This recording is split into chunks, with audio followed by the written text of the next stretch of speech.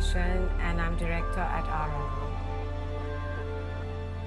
All women universally wear natural diamonds beautifully. I wear a lot of natural diamond Indian jewellery, but set in contemporary fashion, or wear it with leather pants or a leather jacket.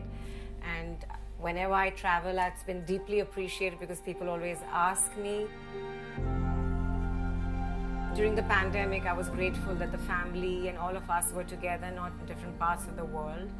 I cooked up a storm. I spent a lot of time in my home, which all of us did. And I learned to stitch, which I found extremely calming. And we got a little Maltese puppy. I thought the most memorable memories of my mother and my grandmother getting ready to go out for a wedding and wearing their natural diamond jewelry. And just the act of adornment is mesmerizing.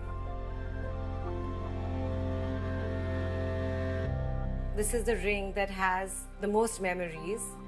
It's from my grandmother, and I remember her wearing it when I was a little girl, and I've inherited it, and it's one of my most favorite pieces because this is something I saw all through my childhood. When she passed away, I have to tell you about this because, they wore diamond buttons, right? So she had a whole set. So she had earrings and a set of diamond buttons because they never wore ordinary buttons. So she had a set of 8. And they used to call them current fool.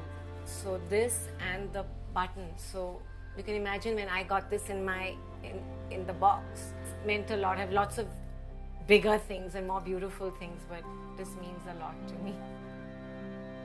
I think each piece that I've inherited from my mother or my grandmother tells a story. It comes with emotion. It comes with a piece that's worn in time, and I hope that these heirlooms will be passed on to my children and their children and hold bigger stories.